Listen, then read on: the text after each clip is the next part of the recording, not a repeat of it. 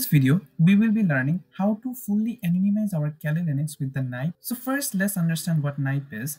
I will open up my browser and go to google.com and then type NIPE space GitHub and then press enter. Click on the first link. This is the official GitHub repository of NIPE. Think of NIPE as just like your default gateway, except when your Kali Linux traffic passes through this NIPE gateway, it will be connected to the Tor network, which will give you the most anonymity and privacy over the internet, which also means that your location and your IP will be hidden.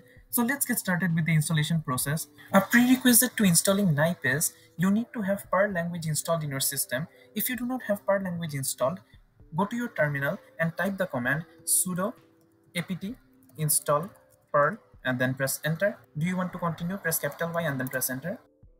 Now that our Perl is installed, we can check the version of Perl with the command Perl space -- version. I can see that the Perl has been installed successfully. Next, go back to the GitHub repository, click on code, under HTTPS, copy this link and go back to your terminal again and type the command git clone space paste the link and then press enter.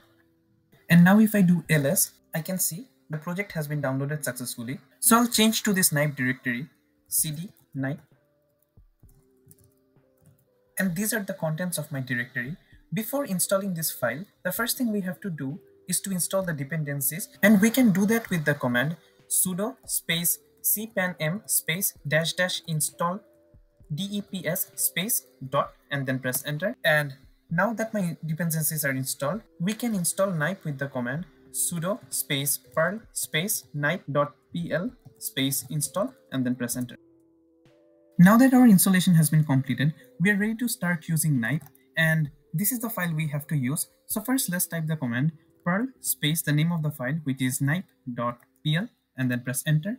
I can see these are all the commands I can use with the nipe.pl file. So I can see that in order to start routing and be connected to the Tor network, I have to use the command start. So I'll type the command sudo space perl space the name of the file, which was nipe.pl space start and then press enter. Let's see the status of our service with the command sudo perl nipe.pl status. I can see the status is true and it's giving me a completely different IP.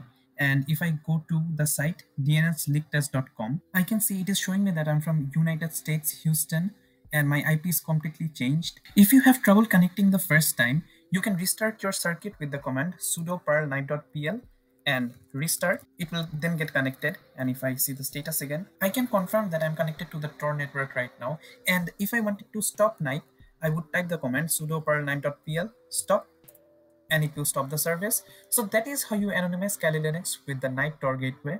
That is for the end of the video. Thank you so much for watching.